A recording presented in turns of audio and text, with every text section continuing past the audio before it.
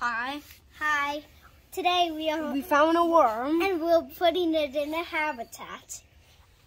I don't think it's moving. It's moving. It's only moving a little bit. We made some moss for it's going to dig a hole. It's going to dig a hole. Maybe it might live inside there. It looks happy.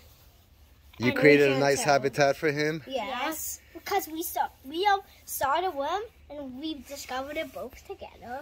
And what's his name? I don't know. Wormo. Wormo. Wait, do we agree I think on that name? Yeah, I think. But I think he's eating dirt right now. He's busy eating his. I think he's happy in his new home. Yeah. Huh? He's He moving likes around. eating his dirt and going around the moss. Hopefully a raccoon doesn't find him and eat him, or a bird, or a crow. No, should we bring him in? His head.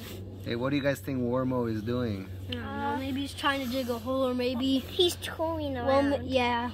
We just put him in here, so maybe he wants to see. Is he trying to Is escape? he trying to get out? Maybe he doesn't Oh, like he's like, it. no. Maybe he's gonna turn the other way. Uh-oh. Wait, is he gonna scoot it back up? He's like, I think he's trying to escape.